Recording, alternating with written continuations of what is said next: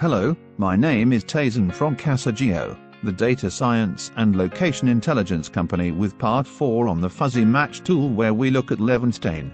I love this algorithm because it is so simple and easy to follow. So how does Levenshtein work? Quite simply, Levenshtein counts the changes required to get from one string to another. Let's look at my name as a first example. A mistake has crept into the spelling. We have to replace the E with an A.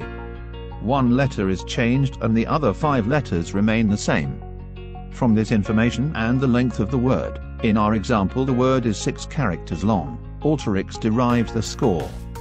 For this, both strings are used by taking the length of the string in the first step, that is 6, and subtracting the number of changes, that is 1, from it.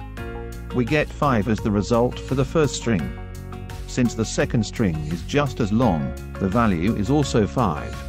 We add the two values and divide them by the sum of the length of the two strings, that is 12.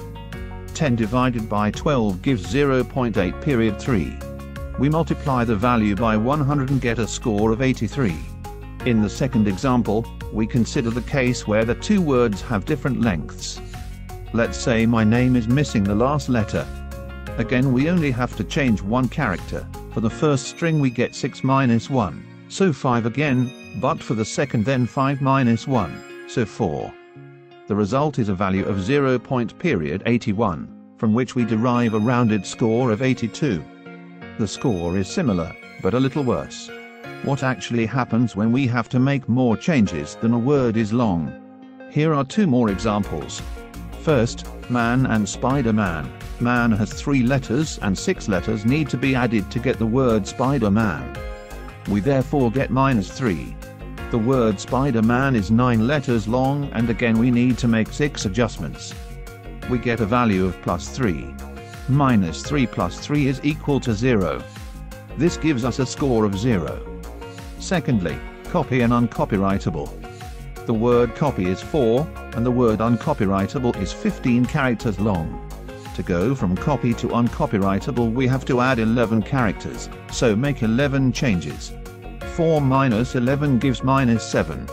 To go from uncopyrightable to copy, 11 characters have to be removed.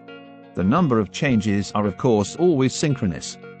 15 minus 11 equals 4. If we calculate the numerator, we get -7 plus 4 equals -3. The denominator is 15 plus 4 equals 19. And thus we get a score of -16. A negative score makes no sense and Alteryx accordingly does not show a score. Finally, one last example. Let's compare the two words idiot and genius. The word idiot is 5, and the word genius is 6 characters long. We have to make 5 changes each and get as a result, 5 minus 5 for idiot, plus 6 minus 5 for genius, divided by 5 plus 6 equals 11. 1/11 equals a score of 9.